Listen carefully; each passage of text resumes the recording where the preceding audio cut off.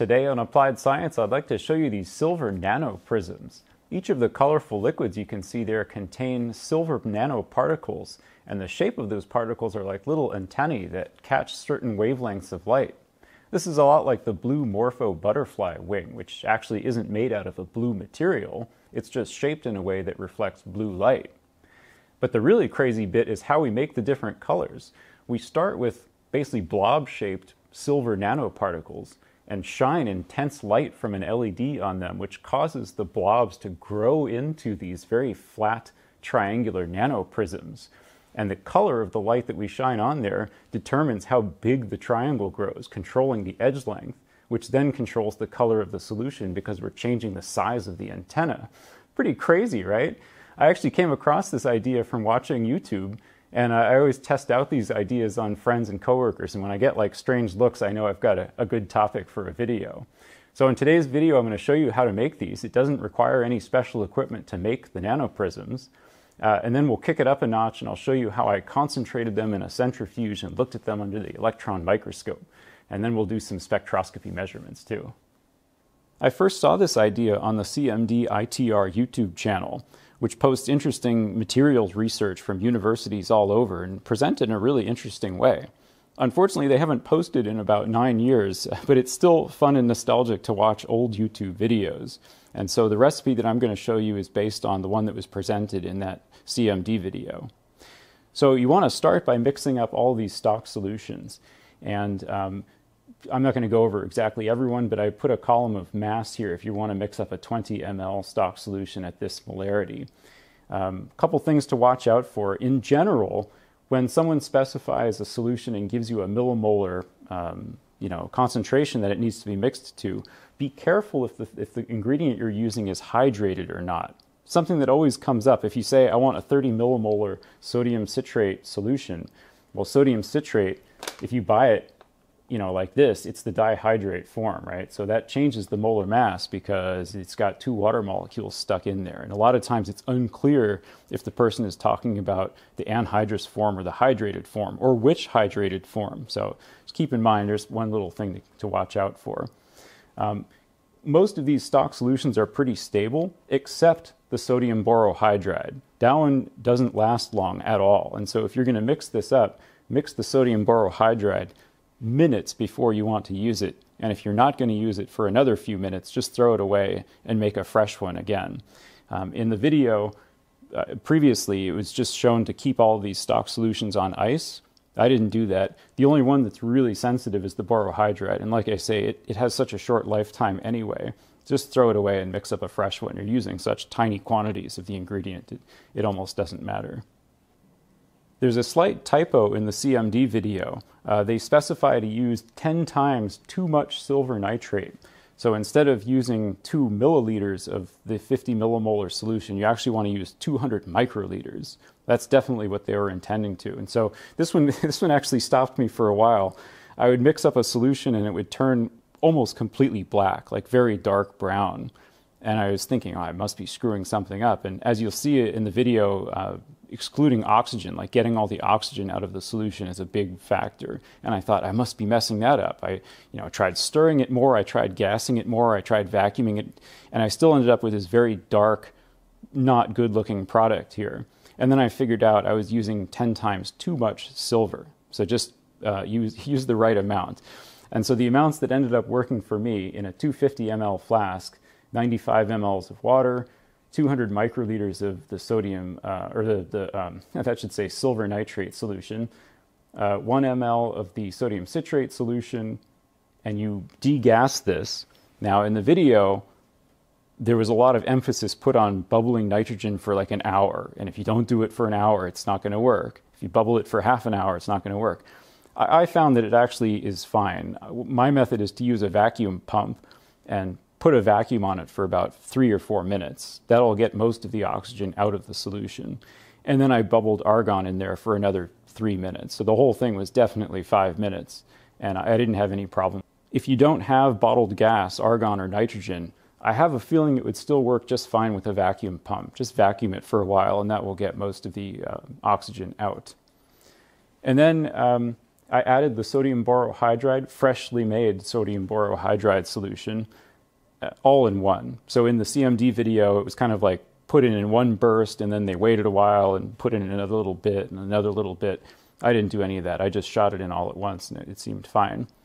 Another thing to make your life easier, the video specified the use of BSPP, which is like I guess a polymer type thing that helps the nanoparticles not stick together. BSPP is fairly difficult to find, so instead you can use PVP, which is polyvinyl pyrrolidone, and that one is easy enough. You can get that on Amazon, I think. Another interesting thing is, all these scientific papers try to be scientific and everything by specifying quantities in millimolar or molarity. But when it comes to a weird polymer like this that has huge molecules, it doesn't actually make sense to talk about the molar concentration because the molecules are so big and the range of sizes is so big. So the final thing that I ended up using was 50 milligrams of PVP for this 100 ml batch of nanoparticles.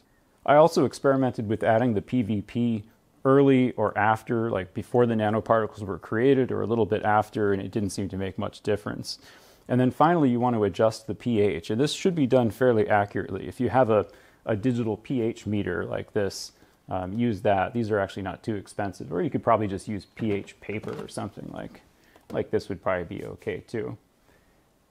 And you're shooting for pH 11, which for me turned out to be 2 ml of the 50 millimolar sodium hydroxide solution.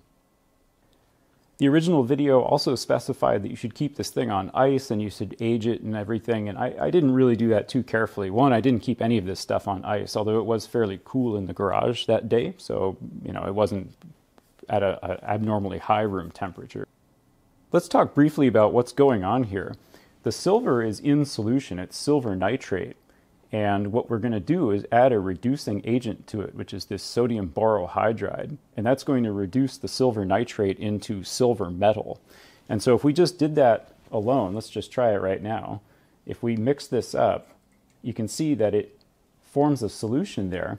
And if we didn't do anything else to it, these silver particles that we just created will stick together, and eventually it'll just settle to the bottom. It'll make a precipitate, and that's not nanoparticles, that's just silver gunk.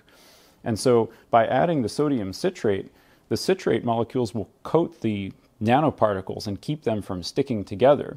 So we actually end up with what we want, which are these separate nanoparticles, not a big sticky mass of silver metal. And then finally, the PVP is also just to keep things from sticking together. I'm a little unclear. I think it's maybe like a timescale thing. Like the citrate works immediately and keeps the nanoparticles separate as they're being formed in solution. And then the PVP or the BSPP acts as like a colloiding agent just to keep the solution stable for a long period of time. And that's important because we need this thing to stay stable enough where we can shine the intense UV or the LED light on it and grow these things to the size we want. The stock solution of nanoparticles is a very pale yellow color, and its peak absorption is right around 400 nanometers. That's just based on the size of the particles, and they're, I think, blob-shaped, roughly spherical. So anyway, what we want to do is pour that stock solution, or those fresh nanoparticles, into little jars and then irradiate them with an intense LED. So I looked around for sources of intense LED light, hoping to find some kind of multispectral LED source, and I couldn't find anything. So I ended up building my own, and all of this is on GitHub. It's open source and everything. And you can actually get all of these parts at the moment, which is a benefit. I decided to make this general purpose in case I want to use it in a different project. So it goes all the way from 280 nanometer up to 940 nanometer in 15 steps or something like that. And it's got a couple of switches here so you can adjust the intensity and the wavelength you want. And it's quite bright. Each LED is about a watt, I think, and you can kind of see there. And then, throw a microcontroller on there because why not? And so then you can actually, let me shut the camera down so you can actually see this. Yeah, it's nice and pretty, and quite useful too for experiments where you need very accurate wavelength control, or you want to switch back and forth quickly. Now remember, if you're thinking of using RGB LEDs, keep in mind those only have 3 wavelengths to choose from in there. Mixing the colors doesn't work. We actually need a specific wavelength to grow these nanoprisms into the shape we want. And so mixing, red and green light together is not the same thing as just using a yellow LED. So the whole purpose of going through the trouble of building this little LED multispectral device is just to get different actual LEDs that emit that wavelength. Color mixing doesn't really work for our purpose here. The time it takes to grow these nanoprisms varies based on how big the target size is. And that kind of makes sense, right? We're starting with maybe 5 or 10 nanometer diameter blobs, and to grow that into a 50 nanometer triangle, it kind of makes sense that that would take less time than growing it into a 100 nanometer triangle, just because the time it takes to rearrange the silver molecules or atoms is less. So it ends up being, the range is from a few hours for a very short change in wavelength absorption up to several days actually for a long one. So the longest side length prisms that I made were with 617 nanometer light, and that took several days to fully transform. So an area for future study would be to vary the intensity of the light and measure how long it takes to make this transformation from blobs to prisms. And I have a feeling the function is going to be interesting. There's probably like a threshold value where below that value you don't get the transition at all. But then it probably has an asymptotic thing where there really is a time component that you can't make faster because it's depending on these chemical processes to happen. So I found this out, or I suspect this, because I took a laser and shined it through the solution thinking that the laser light would be so intense that it would cause this prism growth way faster than the LED.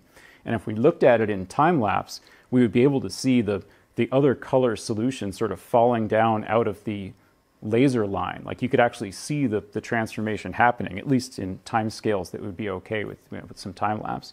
But it ended up not working at all, actually.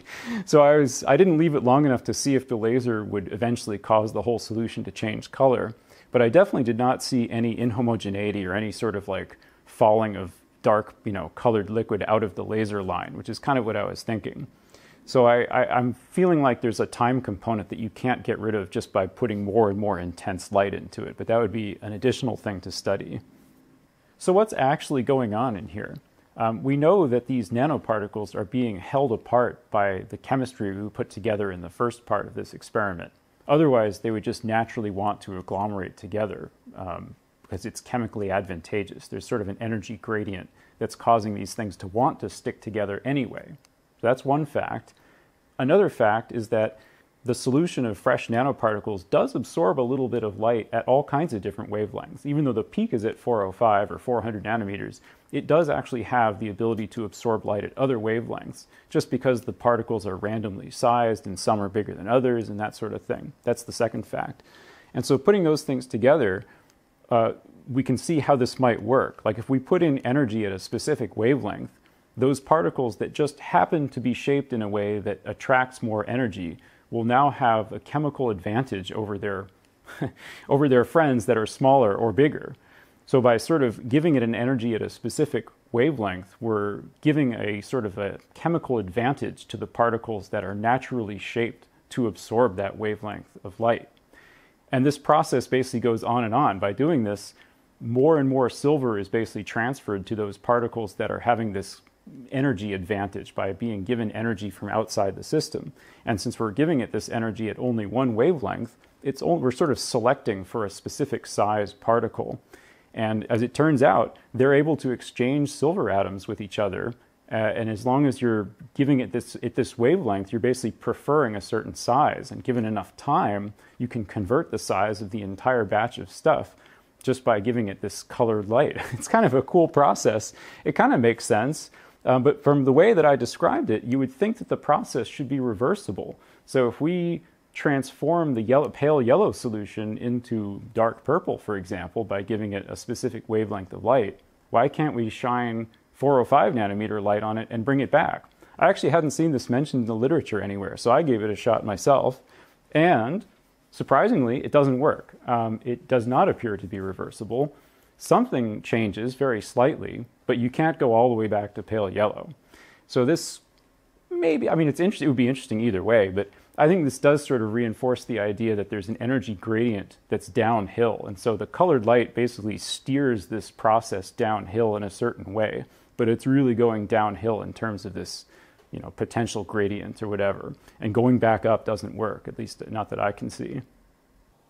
I really wanted this reversibility thing to work, and so I left these solutions irradiating under the 405 nanometer light for days, almost a week actually in this case. So this was the 505 nanometer light fresh, and this was the 505 and then irradiated with the 405 afterwards to try to bring it back to this pale yellow color.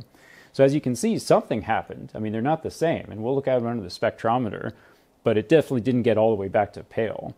Same story with the 470. So this was the 470 alone, and then this was the 470 followed by 405 to try to bring it back to the pale yellow color. And it did lighten. I seemed like it was getting started. I saw the lightning and figured, oh, good, we're on our way.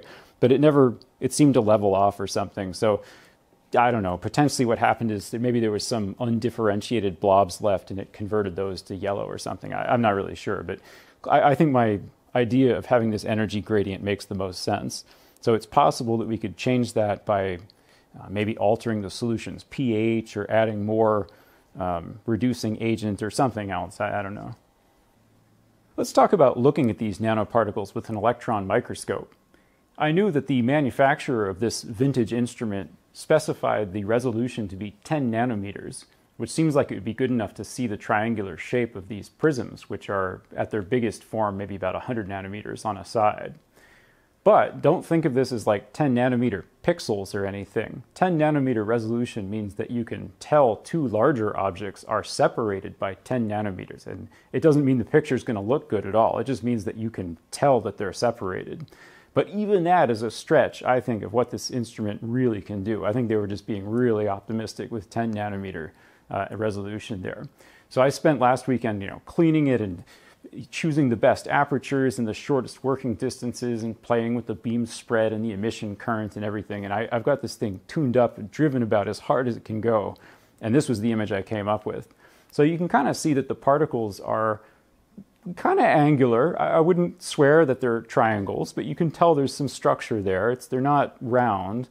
And the background is the tracks on a CD-ROM.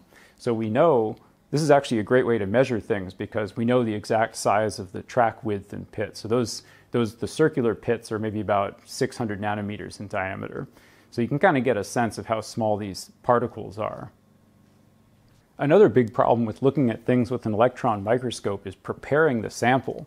Something that is always super glossed over in these academic papers is how much work goes into the sample prep.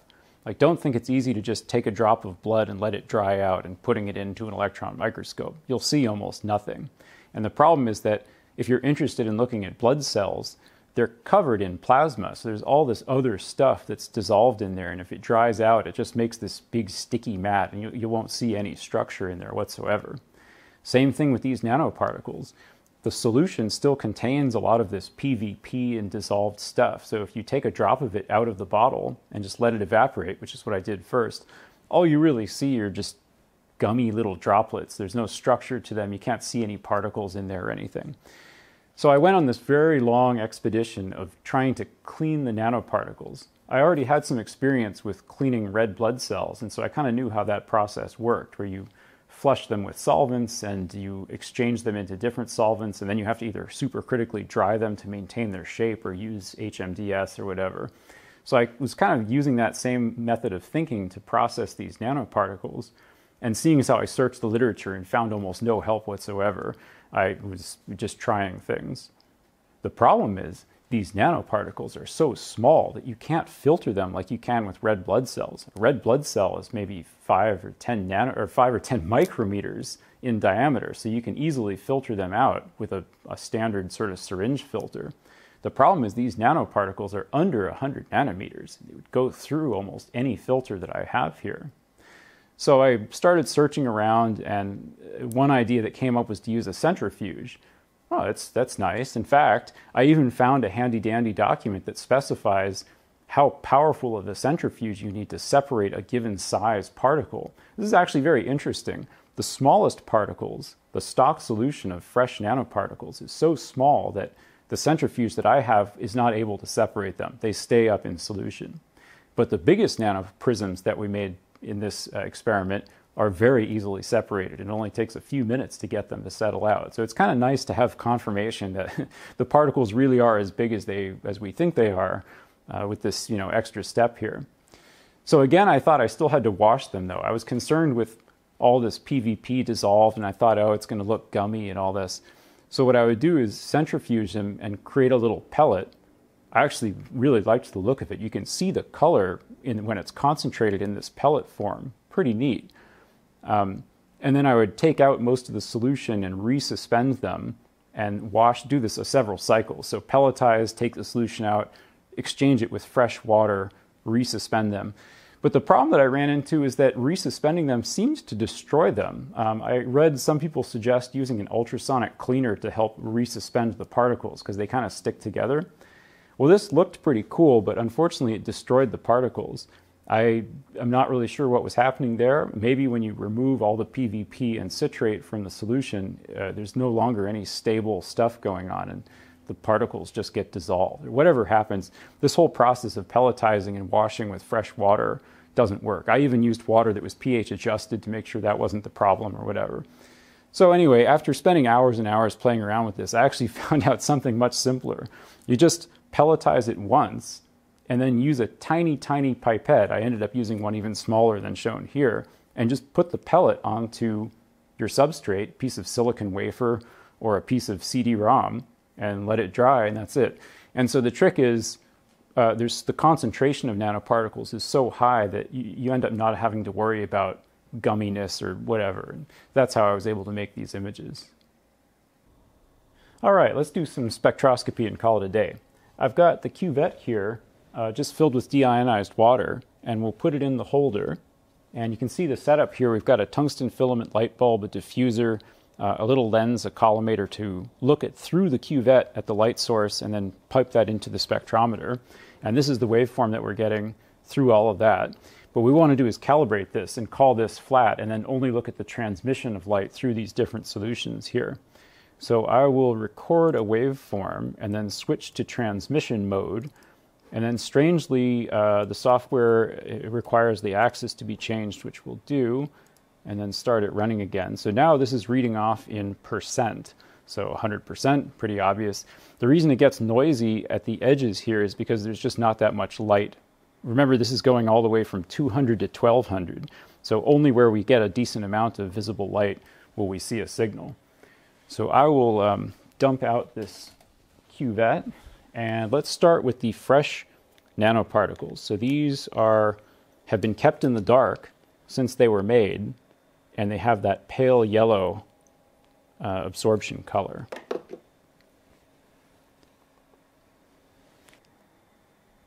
So we can see the absorbance is mostly around 400, and in this particular setup it's transmitting about 10% of the light at 400 nanometers. And it's pretty transparent elsewhere, except for this peak down in the IR at maybe 1050, which is real, actually. And if you look through the literature, that is discussed.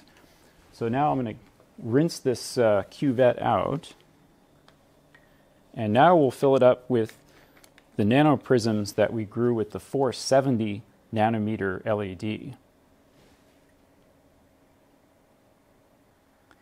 So interestingly, the black line is what we're currently looking at, and you can see there's a new peak at about 512 nanometers. Now we actually retained the old peak, so perhaps this one wasn't fully transformed.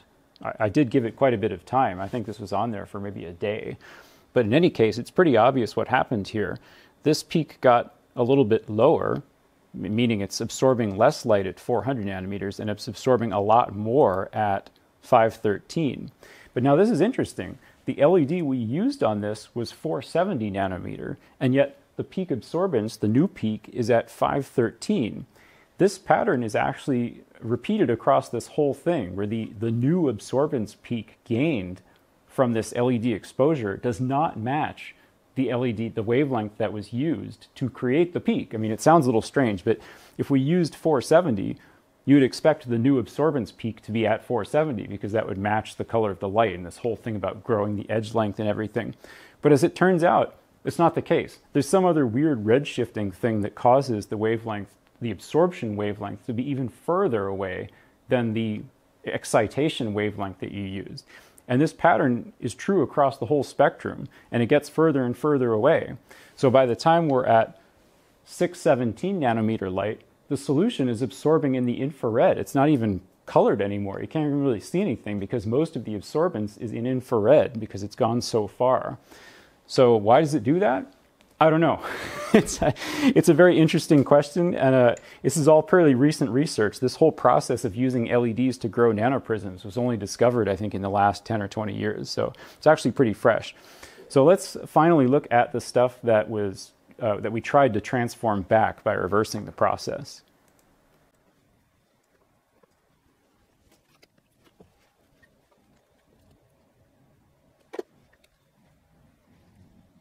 Very interesting. See, so it was starting to move back. So now the peak is at 478. This turquoise line was 470 nanometer light only. The black line is the 470 nanometer followed by the 405 to try to bring it back to the pale yellow. But interestingly, it didn't move here, but it did actually move this one a little bit. So something was happening. I think maybe it's a combination of just not having enough energy in the solution to make big changes, but maybe you can start shifting it back a little bit. But anyway, there's a lot of, I mean, you could go forever. I mean, it's not, unusual to spend a whole career researching nanoparticles. And so packing it into one 15-minute video or whatever this ended up being is it's kind of challenging and fun at the same time. All right. Well, I hope you found that interesting. See you next time. Bye.